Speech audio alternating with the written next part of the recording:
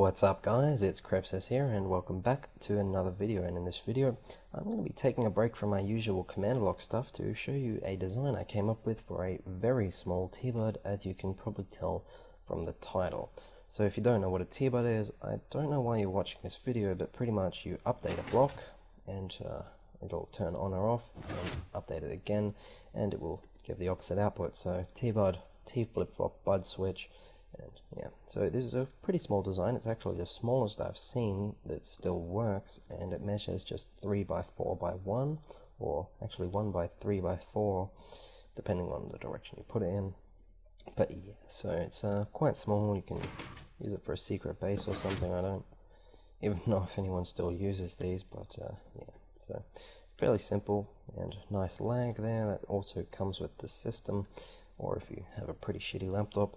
And also, one more thing that I should mention, which kind of sucks about this, this design is not tileable, but you know, there's not too many instances where you'd want two T-Buds next to each other, so it's not a major drawback. Alright guys, now I'll show you how to actually build this thing. If you can build it just by looking at it, there it is. There's no hidden redstone, but otherwise, let's get to it. So you want to start by placing a sticky piston facing in the direction of your choice. Coming off of that sticky piston, you want to put a redstone block, and then you want to put a block above the redstone block and 2 blocks above the sticky piston. Alright, so then next to this redstone block, you want to put another block, and then just put a sticky piston facing upwards off of that, knock it out, and then put a cauldron on top of the second sticky piston and fill it with water.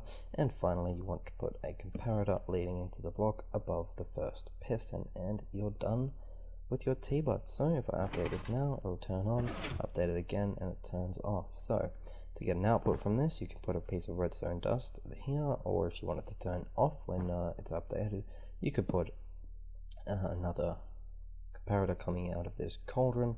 And let me show you that now. So I update this, turns on, turns off, and vice versa when I update it again. Wow, that was some nice lag.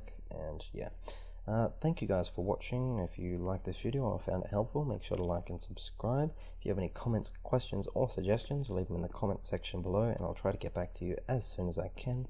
And as usual, stay tuned for another video, and that's about all.